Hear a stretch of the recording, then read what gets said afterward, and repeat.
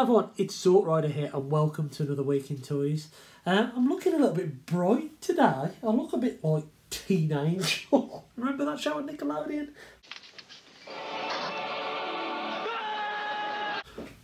Anyway, today's Tuesday the 2nd of June and I've got a parcel. And this parcel I ordered about 10 days ago now. It was shipped last Wednesday just before the Jubilee.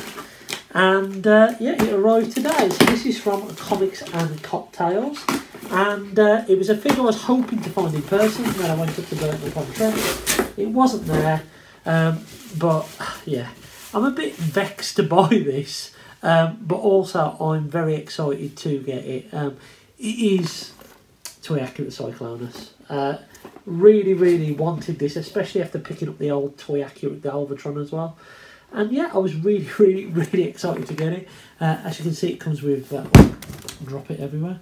As you can see, it comes with Nightstick.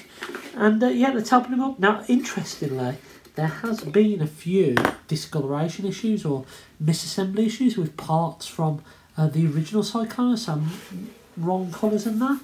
I think that mine is perfectly fine now. And wow, look at that.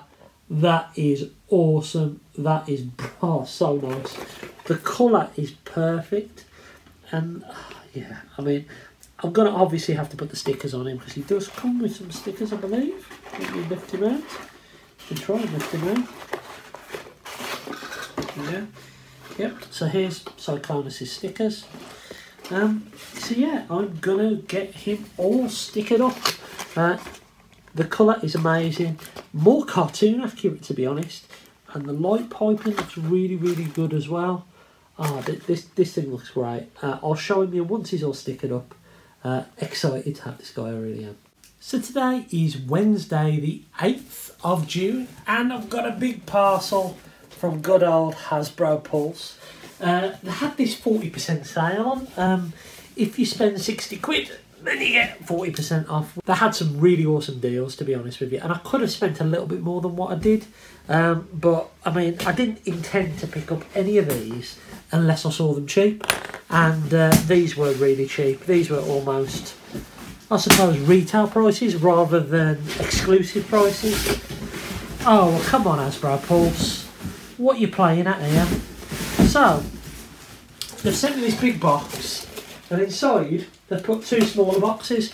What is that all about, Hasbro? And it's got more plastic inside.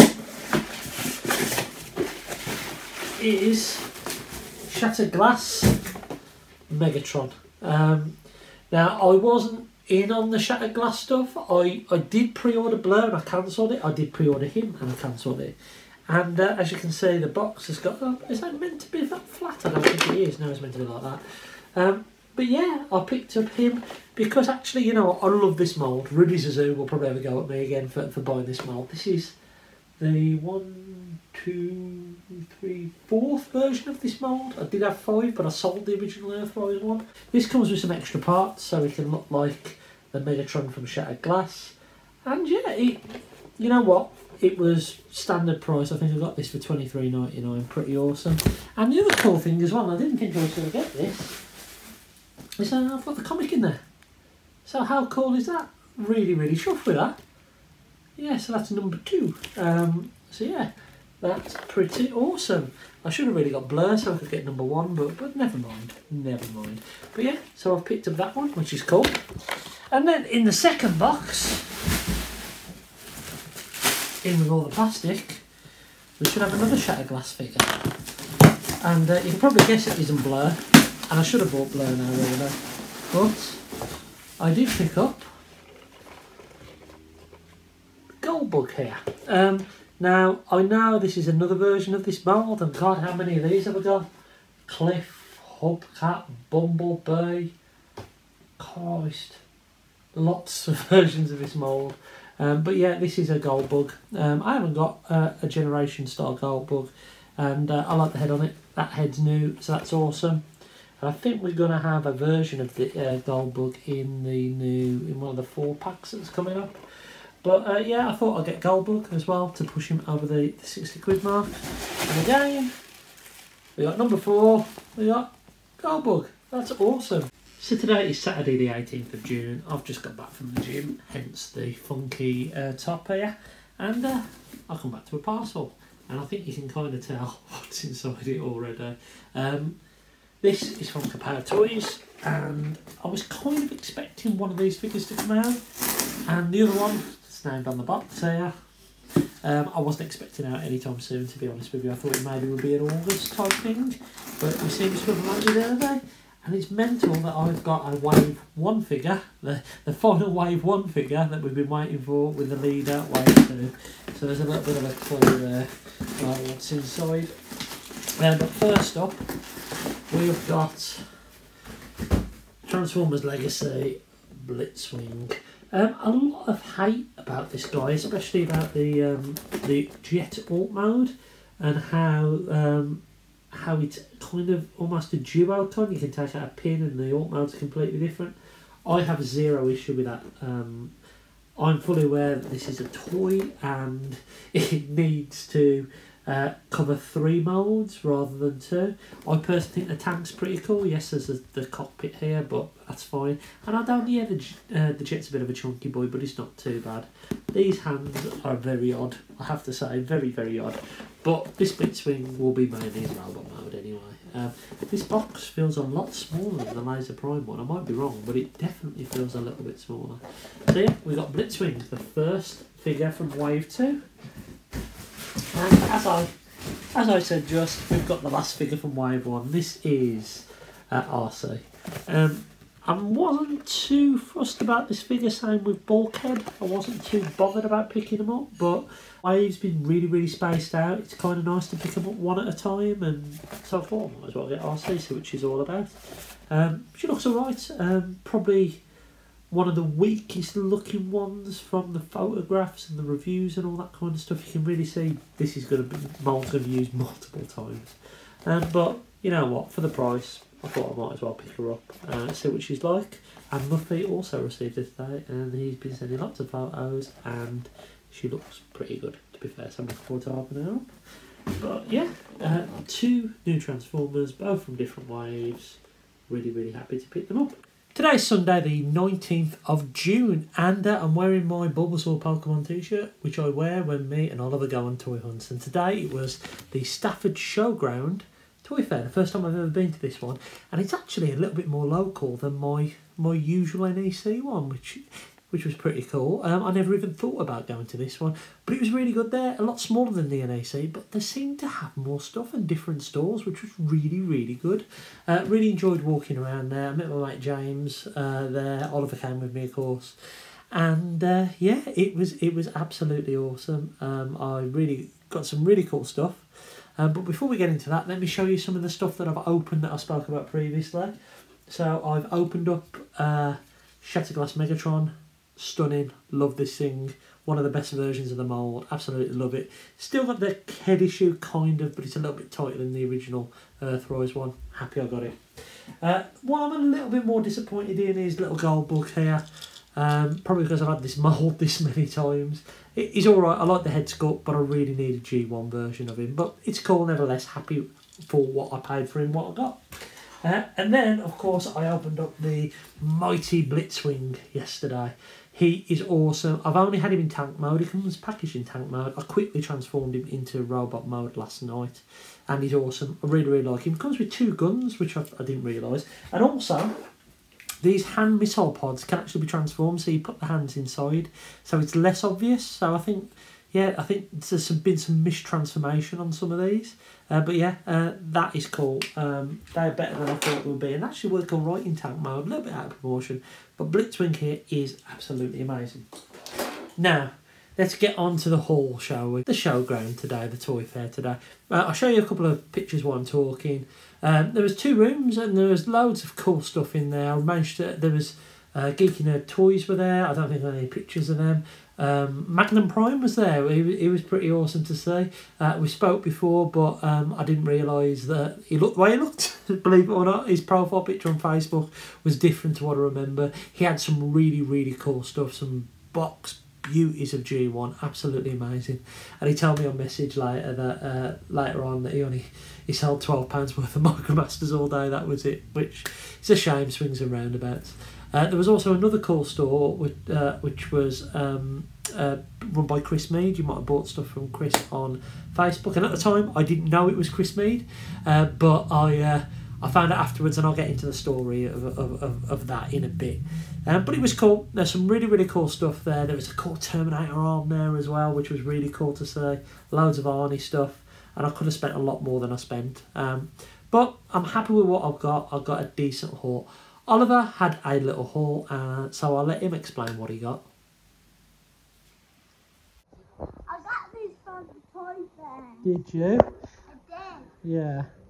And it was super cool. Yeah, super cool. What'd you get, Rex, eh? I got Rex from Toy Story. Yeah. And I got a Pokemon named Sport Buster. Yeah. And I got a Lego just sticky on Lego. And I got 3 Lego. 2 Ninja Turtles. And 1 Snake. Yeah. And I got this when we was going. I got this from Toy Fair. Yeah. But So yeah, and also Dave Shotton sent him a package in the week full of little turtle figures. So Oliver's got a little thank you message for Dave. thank you guys for giving me turtles. You don't have hair like you. So on to my haul then, and I walked straight in. I think it was King Street Toys. I think it was King Street Toys, and I spotted a figure on there straight away. Luckily, I was able to pay for this on card, simply because there was no reception in this place at all. But it just so happened they were by a window and managed to get some reception. I got 2 items from there. I think they wanted, I think it was about 17 quid for them individually, and I got them both for 15. So the first one I picked up was Black Series Boba Fett. This is a figure that I did really want to pick up, but I didn't want to pay the, what, 20, is it 23.99 now in Smiths these are? Far too much for this figure. And I saw it there for 12 quid straight away, and I thought, you know what, I'm going to buy it. Saw it had his gun, saw it had his pistol, but I didn't realise until I got home that he's missing his gaffy stick. Now, I've got one on a Tusken Raider anyway, so it's not an issue. But that becomes a little bit of a theme for today. I've bought some cool stuff, but the shine's taken off some of it because there's little bits missing. But yeah, it was 12 quid. And this then was 3 quid. I made the deal for both of them being 15 quid.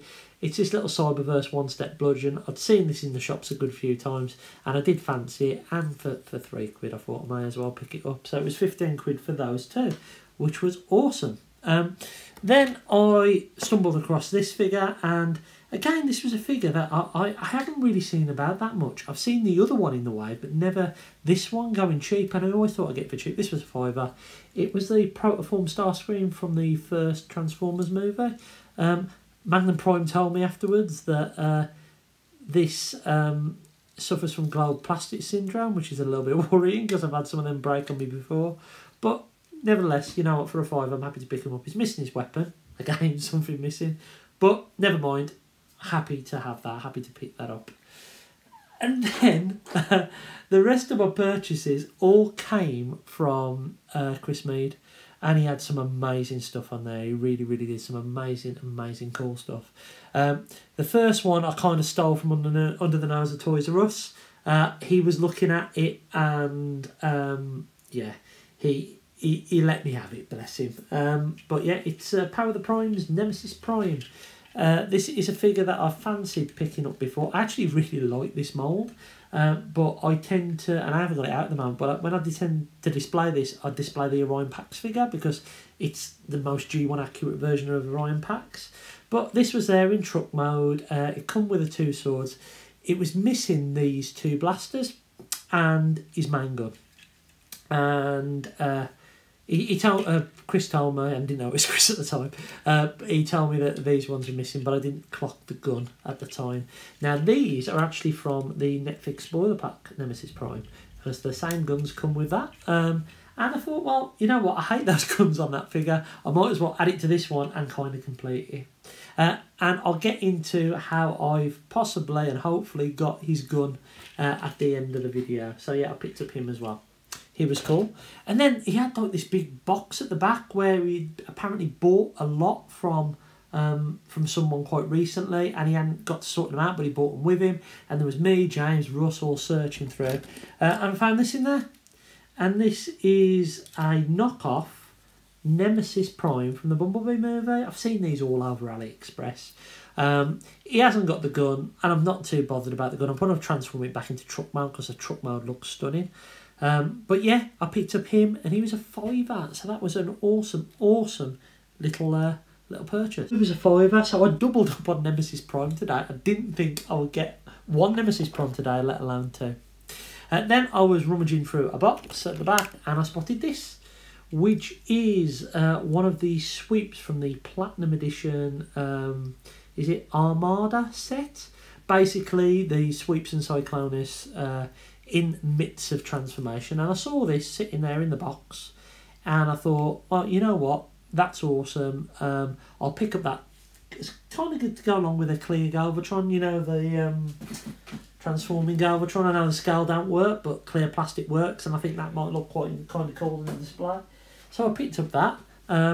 Didn't realise at the time the top part of the gun's missing, but again, doesn't really matter that much. A little bit loosey-goosey on the wings, but I think that's due to mould degradation rather than anything else, and there's clear plastic as well.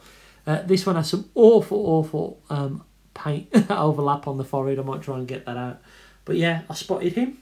And then James picked up this Cyclonus, and I said, oh, no way. And James went to me, if you want it, you can have it. So he chucked that to me as well.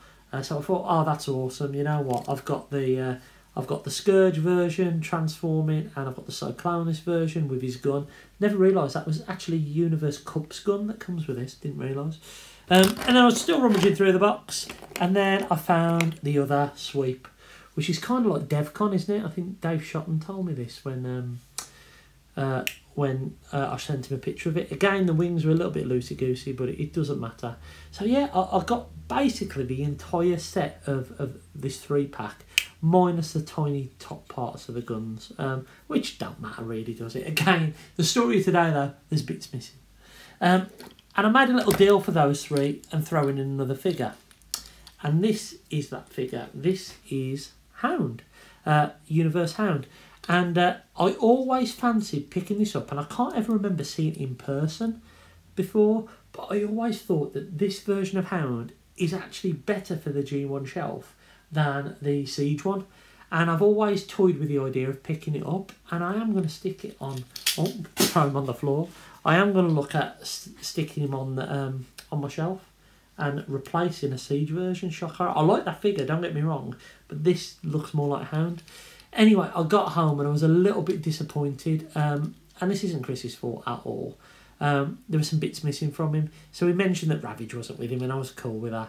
And I was even cool about the gun not being there, like, because I was like, okay, well, if he hasn't got the gun, that's fine. I didn't realise until I got home, because I wasn't aware of this mould, that he's missing a grill here, and he's missing his bit off his pants here as well.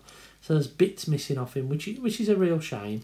But this is where the good news starts. So I got, after help by Toys R Us and a few people on Facebook, I posted a picture on old Facebook and said, look, does anyone know who this is? I want to see if I can get something else off him. And anyway, Russ did the rounds, and one of his comments mentioned it was Chris Mead, and I'd bought off Chris Mead before, just never realised that was him when I was there. So I spoke to him anyway, sent him a message, and he's managed to find some of the pieces, not all of them, but he's found some of them in his box of bits, which I'm really happy about. And I think I'm probably going to buy something else off him, and he's going to send them through to me, fingers crossed, so that'll be cool. Not the waist piece though, that's a bit, I mean, I really wanted the grill and the white waist piece, and I would have been happy with this. I think what I might have to do is buy another figure and replace that, or find a junker or something like that. But this Hound is beautiful. This is the best Hound we have had, in my opinion. Not 100% G1, but more than the Siege one, anyway. And that's it. That's what I picked up. So it was a pretty awesome haul, wasn't it? It was a really, really good day. Picked up a Black Series figure that I wasn't expecting to get, and loads of chug that I I never even thought I'd get my hands on. And you know what, I love kind of these kind of repaints, because we've got the Siege versions now, or the Earthrise version, or Kingdom version, or whatever it is, the latest versions of these figures. But some of these classic figures are absolutely amazing, and having them in slightly different deco that can still fit into your collection is pretty awesome, because we can still get some love for these. Oh, one thing I did forget is Christopher in Nightstick here, which I don't think actually comes with that figure. I don't think it comes with the set, I might be wrong. But nevertheless, I've got another Nightstick now, which means he can go with this Cyclonus maybe, and maybe I'll replace the one that came with it to make him a little bit more toy accurate. I don't know. We'll see what happens. But anyway, I hope you've enjoyed this video. If you went to Stafford Toy Fair, please let me know what you found. Let me know what you were rummaging through. Let me know what you think of my haul. And yeah, I think that's it for another week in toys. So until next time, I have been Zort Rider. Look after yourselves, and I'll catch you again very, very soon.